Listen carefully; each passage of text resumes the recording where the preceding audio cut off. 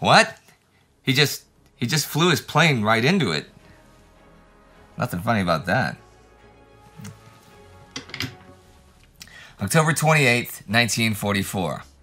What happens this week? This week comes the largest naval battle in history.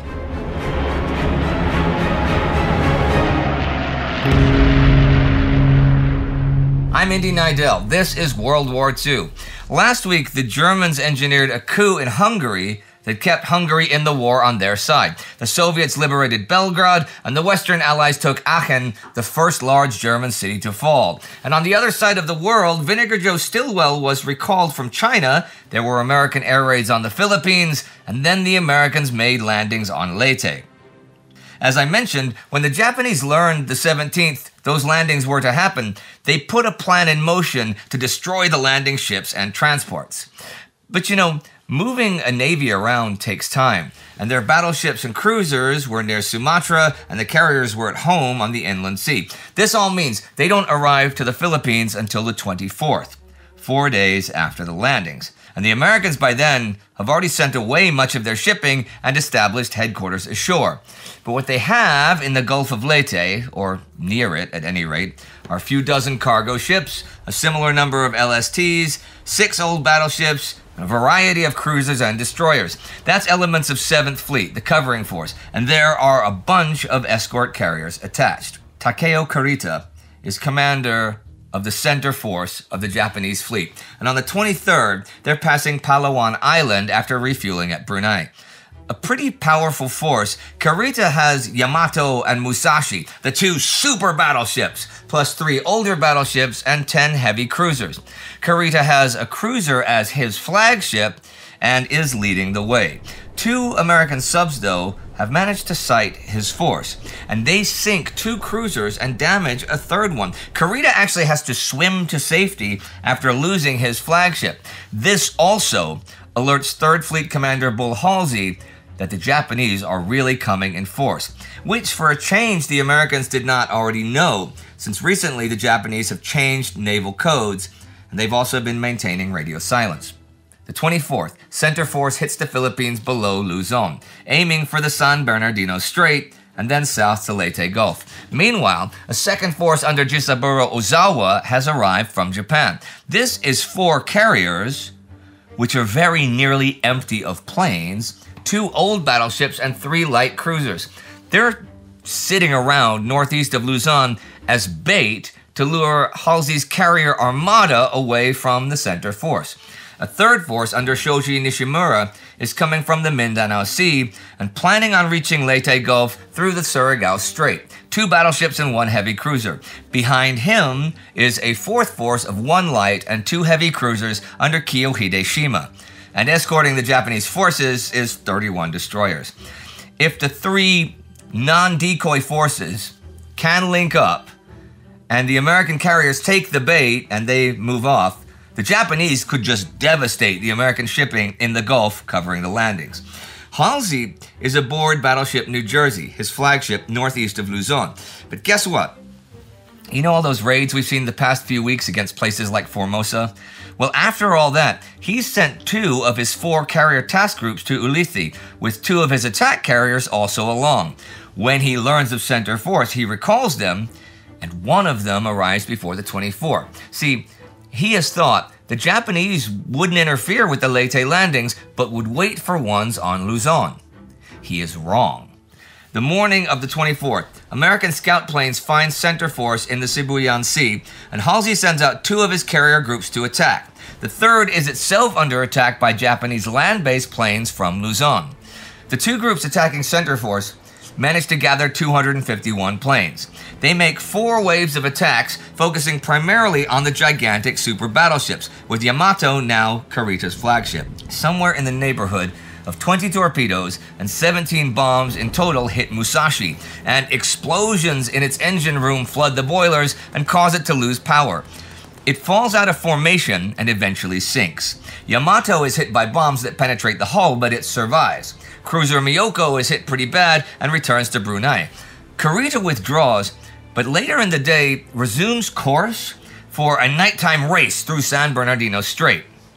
The scout planes also find Nishimura's group heading for the Mindanao Sea the morning of the 24th, and then airstrikes damage both of his pre-World War I dreadnought area battleships. Kurita has been begging Japanese command for aerial support the whole day, but instead they launched their land-based planes against that third carrier group that I mentioned. That's 3 attacks of like 60 planes each time. Defending planes just demolished them, but one plane manages to drop a bomb right through the light carrier Princeton's flight deck, setting off explosions and fires. Eventually, this sets off the weapons store and blows up Princeton's stern, sending chunks of debris onto the deck of light cruiser Birmingham. Princeton is later scuttled by torpedoes, and Birmingham sent home for repairs. At 4:40 p.m. the 24th, American scout planes finally find the decoy force of carriers and battleships as intended. Halsey orders his groups to gather and head north along the Luzon coast by night to attack them in the morning. Meanwhile, around midnight, Center Force clears the strait and heads south along the coast of Samar. Halsey thinks they've been diminished to the point that Tom Kincaid's 7th Fleet can handle them. Halsey was not there for the fleet-on-fleet battles like Midway and the Coral Sea, so this is actually his first fleet-on-fleet engagement. However, despite his inexperience, Halsey was a critical player in the transformation of naval warfare occurring at this moment. He had been the one to attack the Japanese air forces on the Okinawa, Formosa, Philippines island chain, hammering at them so long and hard that even Japanese carrier trainees were transferred to the islands, leaving nearly empty carriers for Ozawa to bring to the Philippines as sacrificial lambs. The Japanese Navy could no longer muster the fuel, ammunition, and trained pilots to conduct battle. All it could attempt to do was inflict maximum damage on the American forces. The following day, the 25th, thus begins the era of kamikaze warfare. But the fleet battle begins at 10:50 p.m. the night of the 24th. Nishimura enters the Surigao Strait. 39 torpedo boats harass him over the next few hours, but fail to do any damage. And the main action of the Battle of Surigao Strait starts at 3 a.m. in the narrowest part of the strait, the American ships deployed in lines awaiting their enemy. The destroyer lines launch 47 torpedoes in waves. Battleship Fuso is hit and hit bad and sinks within the hour. 3 of Nishimura's 4 destroyers are hit, and all 3 are sunk before morning. But the smoke, the radar clutter, and enemy counterfire prevent any more sinking, and Nishimura plows ahead towards Leyte Gulf, knowing that Shima's force is catching up. But Nishimura is actually in deep trouble. At 3:51 a.m., 4 heavy and 4 light cruisers of the 7th Fleet open fire. The 6 battleships behind them open fire shortly after. They are heading in lines west to east and back, crossing the T so that all guns can be brought to bear against an enemy that can only use forward guns. It's actually a pretty poorly executed maneuver this time, but it still has effect. Battleship Yamashiro is on fire, then a torpedo hits its engine room. Nishimura sends out the message, "We proceed to Leyte for total annihilation." And then his flagship takes another torpedo, capsizes and sinks. Of the crew of 1,600, 10 survive. The Japanese cruiser and destroyer left head back into the Mindanao Sea. The former will sink within hours. Shima figures he'll get what Nishimura got if he stays course, so he turns around and heads south. Kurita's force leaves the San Bernardino Strait, and then around dawn, about 130 kilometers from the entrance to Leyte Gulf, his scouts spot American carriers. They also spot his force. Both sides are surprised. The American force is an escort carrier group of 6 attached to 7th Fleet, backed by 3 destroyers, Taffy 3. The carriers have a decent-sized air force altogether, but if they don't get them into the air, they are doomed against superior Japanese speed and firepower. Taffy 3 commander Ziggy Sprague starts launching planes as fast as he can, though they don't have any armor-piercing bombs to take out battleships. He turns the carriers south, orders all ships to make smoke, which lays low on the water, and orders the destroyers to attack with torpedoes. so they raced towards the 6 enemy heavy cruisers and 4 battleships beyond them. They lay spreads of torpedoes, which not only forced evasive actions that wrecked the Japanese formation, but a hit and a near-miss explosion forced 2 cruisers to withdraw. Kurita is now down from 10 cruisers on the 23rd to 4 now. Admiral Kurita was slow to bring his full power to bear on the enemy. In this, his first encounter with escort carriers, his lookouts took them for the fast carriers of Halsey's fleet. Furthermore, the American destroyers, though half the size, had a silhouette quite similar to that of the current American heavy cruisers. Holding this image of fast carriers and heavy cruisers, Kurita may have failed to realize that the enemy was much slower, thereby providing him with an opportunity to close fast and sink the carriers before an organized air attack arrived. Still, by 9 a.m., the Japanese are closing in. The American destroyers go out again, but they've had it. 3 soon go down. However, Felix Stump's Taffy 2 is by now nearby, and he's also launched a lot of planes. The American air power makes itself felt, damaging 2 more cruisers. Kurita is down to 2. And then, at 9:11, to the great surprise of the Americans, Kurita's ships, bearing down on Taffy 3, ships that will surely destroy it, turn around and head off. Why? Well, in the past 48 hours, he's swum for his life from a sinking ship. He's faced hours of aerial attacks, all while recovering from dengue fever. His force is currently under heavy aerial attack, and he may well have the mental picture that the ships he's sunk are major capital ships. A variety of sources say he does think he's fighting full 3rd Fleet carriers. He also could have gotten word about Nishimura's loss and Shima's withdrawal, though Japanese communications here are terrible, so maybe not. I'll quote Implacable Foes one more time. Building in Kurita's mind were 3 convictions. First, evidently the Americans were using the Tacloban and Dulag airfields on Leyte, and thus were already established on the island and capable of defending their beachhead. Second, to enter the Gulf would threaten his force with entrapment. He had no knowledge of what size force the Americans had in the Gulf, and in the Gulf he would lack room to maneuver.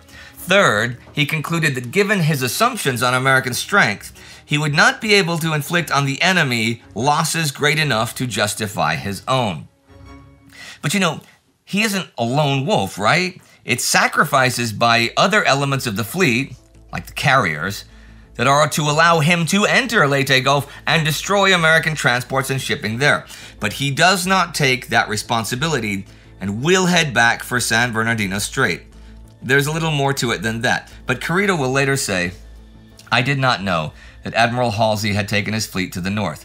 I moved only with the knowledge that I was able to acquire with my own eyes, and did not realize how close I was to victory." As for Halsey's armada and its mission to destroy Ozawa's carriers, ahead of his 5 full and 5 light carriers, he has a group of 6 fast battleships, 2 heavy and 6 light cruisers, and 18 destroyers. 5 more carriers are also en route to join them. At dawn the 25th, scout planes spot the enemy. 2 airstrikes sink a light carrier and set another one on fire. Suddenly, at 11:15 though, Halsey orders the battleship force to turn around and head back, leaving the carrier groups and cruisers and destroyers. Why? Well, 7th Fleet has been sending increasingly desperate sounding messages to Halsey. They want to make sure that San Bernardino Strait is covered and think that this is Halsey's fleet's job. Well, Willis Lee's fast battleship force under Halsey's job, anyhow. The messages begin with request, and then they move on to urgent, and then where is Lee? Send Lee. And then Pacific Ocean Area Commander Chester Nimitz himself sends to Halsey, where is Task Force 34? Tappy 34 is the battleship force. Halsey curses and swears, but orders the ships turned around. But Kurita beats the battleships to the strait by 3 hours. Mark Mischer's carrier planes, meanwhile, wreak great havoc on Ozawa's ships, sinking all 4 carriers by the end of the 25th. The Japanese battleships are damaged, but they and the cruiser escaped to Japan. Still, for the overall Battle of Leyte Gulf, all these battles together, Surigao Strait, Samar, Cape, and Ganyo, the Japanese lose 4 carriers, 3 battleships, 10 cruisers, and 11 destroyers for over 300,000 tons. In terms of total displacement of ships used, or displacement of ships sunk, it's the largest naval battle in history, though not in simple number of ships involved. The battle has absolutely crippled the Japanese Navy and opened the China Sea to American maneuvers. There have been plenty of mistakes made on the American side, yes, and communications issues and hassles, but the American Navy simply proved more capable. However, I did mention the kamikaze era beginning, and indeed it does. For the 25th and the 26th, kamikaze planes hit ships of Taffy 1 and Taffy 3. In Taffy 3, the escort carrier St. Louis is sunk, and 2 more are so badly damaged they have to return to the States and will not return. In Taffy 1, 4 escort carriers are damaged, and 3 of them have to head to the States for repairs. So, that is 7 carriers either lost or out of action for a long time for the cost of 7 Japanese planes and 7 Japanese lives lost. The Japanese Navy might be unable to fight battles anymore, but it can still sure do a lot of damage. As for the actual landings on Leyte, on the 22nd, the invaders pushed forward with 7th Division advancing the most towards Abuyog. The 24th, elements of 1st Cavalry Division crossed the San Juanico Strait from Tacloban to Samar. Today, the 27th, the 7th Division takes Buri Airfield. But here's the thing. The Japanese are heavily reinforcing Leyte, and what's left of the Japanese Air Force has been flying into the Philippines from all of the Japanese inner islands, and Japanese Commander Shiro Makino, who has been withdrawing into the mountains, is expecting to very much use air power for his counterattack. It's the Germans that are withdrawing from the Soviets in Finland. In fact, on the 27th, the Soviets reached the Finnish-Norwegian border, and by the 23rd, they've cleared the whole Petsamo area. The 25th, they enter Norway and take Kirkenes. In Slovakia, it's the Slovaks who are withdrawing, or more precisely being overrun by the Germans. This week, actually, the German armor and SS troops really do a number on the Slovaks, taking Brezno the 25th, Zvolen the 27th, and that same day overrunning Banska Bystrica, which has been the seat of the Slovak National Uprising. The National Council manages to evacuate and heads to Donovali in the north. Also, the Czechoslovak fighter regiment has to fly back behind Soviet lines when panzers appear at Sri Duma Airfield, its only base. After that, German planes can come in and direct their deadly fire on the roads from Banska Bystrica, which are choked with both soldiers and civilians leaving the city. Things do not look good for the Slovak uprising. They do look generally good for the Soviets, though, from Slovakia on down south.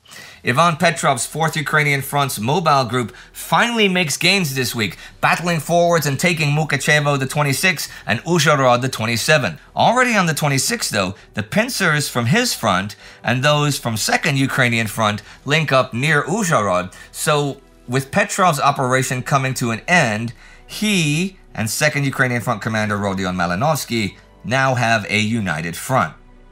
In Hungary, after taking Debrecen, Malinovsky's right wing heads north and takes Nyíregyháza the 22nd.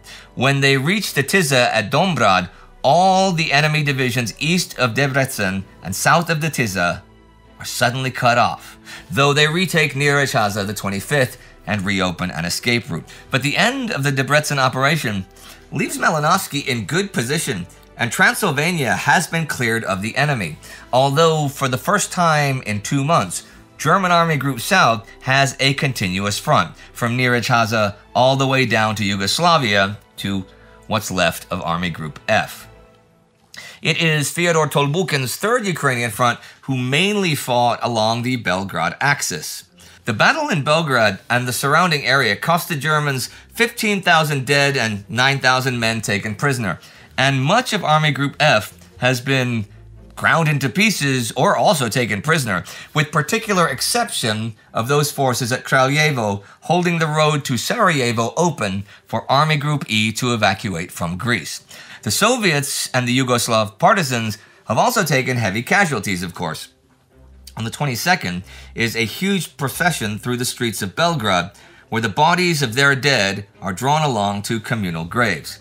Later on, Marshal Tito holds a victory parade for Yugoslav units in a suburb of the city. You may think the Soviets would have attacked into the rest of Yugoslavia after taking Belgrade and Niš, like towards Kraljevo, but they do not do that in force. Remember, the deal Winston Churchill and Joseph Stalin recently made about spheres of influence includes a shared Yugoslavia. Instead, the Soviets move units up the Danube towards Novi Sad, liberating it the 23rd. This is to cover Malinovsky's flank, and they link up with him. So now they too have a united front, and the future plan is to attack towards Budapest and Hungary. The Allies are still hitting the Germans from the west as well, of course. 2nd Canadian Corps is slowly pushing Knut Ebberding's forces into a new pocket near Zeebrugge. Spoiler, next week they'll capture Ebberding. Now, British 1st Corps, also from 1st Canadian Army, is a pretty international gang. They are at the Dutch-Belgian border and have one British division, one Polish armored division, and one Canadian armored division. On the 23rd, they add to that the 104th US Infantry Division, a unit that has yet to experience combat. They're deployed southwest of Zundert, which is their initial objective. They have their baptism of fire the 25th. By the morning of the 27th, they have advanced into position to assault Zundert, and they take it today and also advance halfway to Breda. But on the 26th, German commander in the west, Gerd von Rundstedt, authorizes a withdrawal in the face of British 1st Corps, but announces to Hitler that this is in no way the beginning of a general withdrawal. Then, today, the 28th, he announces that 15th Army will fight to the last before the Meuse, the Maas, and not withdraw across it. But they can expect its total destruction doing so. There is, though, one problem with the general Allied offensive and the fight for Aachen, which fell last week. And until the problem is addressed, the Allies cannot launch any Ruhr offensive. The region between the Nijmegen salient and the positions held by 19th Corps north of Maastricht, the Peel Marshes. There were some unsuccessful Allied attempts to break into them in late September and early October. But on October 16th, when Army Group Commander Bernard Montgomery called off all 2nd Army operations that were not designed to help open Antwerp's port, any ideas of action here were suspended. That quiet lasted for 10 days. See, the Germans have not filed it away under for later. In fact, they're trying to find a way to help relieve 15th Army, and Walter Model thinks hitting the salient from the Peel Marshes might do the trick. Rundstedt endorses his attack plan, and the morning of the 27th, 47th Panzer Corps and 9th Panzer Division attack. They hit the pretty sparsely manned American 7th Armored Division lines west of Venlo along 2 canals in the marshes. In fighting both yesterday and today, they do take ground and fight off any and all counterattacks by 7th Armored. As for the 5th Army advance on Bologna in Italy, attacks are made several times towards Vedriano this week, but they fail, the weather turns, and the offensive is called off 16 kilometers short of Bologna. Just this month, though, 5th Army has taken over 13,000 casualties, and there is a lack of replacements. So you can see they really don't have the strength to reach the city. And the week comes to its end. Having seen the largest naval battle ever, which has wrecked the Japanese Navy, landings on Leyte exploited, consolidation of the Soviet lines, action in Belgium and the Netherlands, and also their British 12th Corps launches an attack with 4 divisions the 22nd to reach and clear the south bank of the Meuse. They take Tilburg today the 28th. Also today, the 28th, a USSR Bulgaria armistice is finally signed. Bulgarian troops are now officially under Soviet command. October 28th, today. Today I'm going to end with a big long quote from John Erickson from the road to Berlin about today, October 28th, 1944. He has a way with words, as you know. And this is something I haven't yet mentioned this episode. On the 28th of October 1944, having already surveyed the outcome of the gigantic offensive operations conducted by the Red Army during the summer and early autumn, senior officers from the Soviet General Staff in Moscow bent over their maps and pored over their calculations to complete the operational plan for the final campaign of the war, the Soviet invasion of Hitler's Reich. This was the preparation of nothing less than the greatest campaign in military history, a campaign that was to unleash men in their millions and machines in their thousands, fusing massed battlefield efficiency with an elemental appetite for revenge, combining at the end cruel, unrelenting fighting with a rampage of almost animalistic fury. Behind the Soviet army lay mile after mile of stupefying ruination and the terrible, staggering weight of their own dead. Ahead, at long last, the lair of the fascist beasts, the approaches to which were emblazoned with savage propaganda signs and slogans designed to ravage the soldier's memory with the evocation of past crimes committed by a now shuddering enemy on him and his own. Whenever that campaign to try to reach Berlin gets going, we will be right here to cover it. We can do that thanks to the sterling efforts of the Time Ghost Army. You too can join the army at timeghost.tv or patreon.com. These are the newest commissioned officers in the army, and the army member of the week is Matija Grabnar. And hey, if you want to see when the German offensive against the Soviets began, you can click right here for the extra weekly episode that came out in June 1941 that sets it all up. Do not forget to subscribe. See you next time.